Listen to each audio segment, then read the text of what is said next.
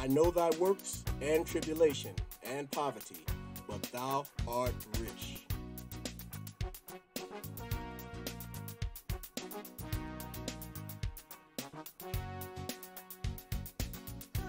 Welcome to the Black Excellence and Abundance Channel.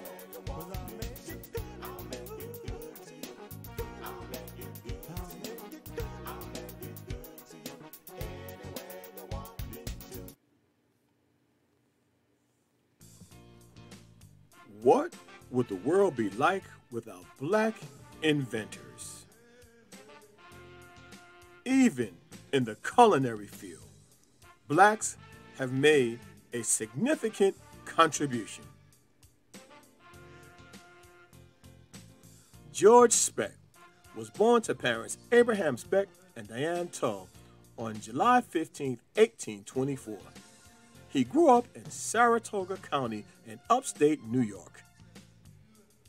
He was a black Native American from the Regis Mohawk tribe. Speck developed his culinary skills at Carrie Moon's Lake House on Saratoga Lake. His specialties included wild game, especially venison and duck, and he often experimented in the kitchen. Legend has it that the potato chip was born out of a disagreement between a little-known cook and one of the wealthiest people in American history at the time. The incident was alleged to have taken place on August 24th in 1853. Crum, who was working at a resort in Saratoga Springs, New York at the time, during his shift, a disgruntled customer kept sending back an order of French fries, complaining that they were too thick. Frustrated, Crum prepared a new batch using potato chips that were sliced paper thin and fried to a crisp. Surprisingly, the customer loved it. And the rest is culinary history. The introduction of the potato chip, originally called the Saratoga chip. Not too long after that, the Moon's Lake House became well known for their special Saratoga chip. People came from miles around just to get a taste of the Saratoga chip. Speck developed his culinary skills at Carrie Moon's Lake House in Saratoga Lake, noted as an expensive restaurant at a time when wealthy families from Manhattan and other areas were building summer camps in the area. Speck and his sister, Wicks, also cooked at the San Suchi in Boston Spa alongside another St. Regis Mohawk Indian, known for his skills as a guide and cook, Pete Francis.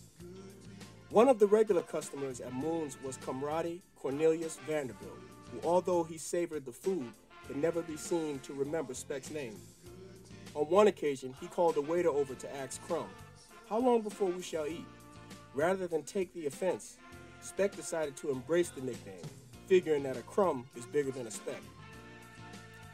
By 1860, Speck had opened his own restaurant called Crumbs on Story Hill in nearby Malta, New York.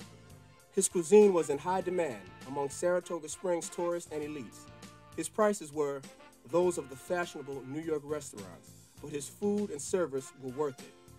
Everything possible was raised on his small farm, and that too got his personal attention whenever he could arrange it. One contemporaneous source recalls that in his restaurant, Speck was unquestionably the man in charge. They were very strict, and he never departed from them.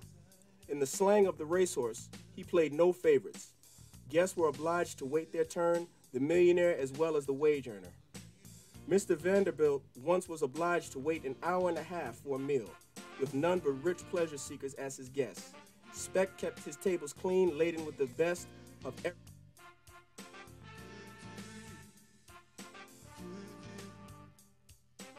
So, the next time you have a bag of potato chips, be sure to thank its creator, George Crum. And although the name that he became known by, George Crum, his actual name is George Speck, and we give him the utmost respect. The man who created the potato chip, a delicious snack that is enjoyed by billions the world over. Thank you, Mr. Speck, for your great innovation to the potato chip.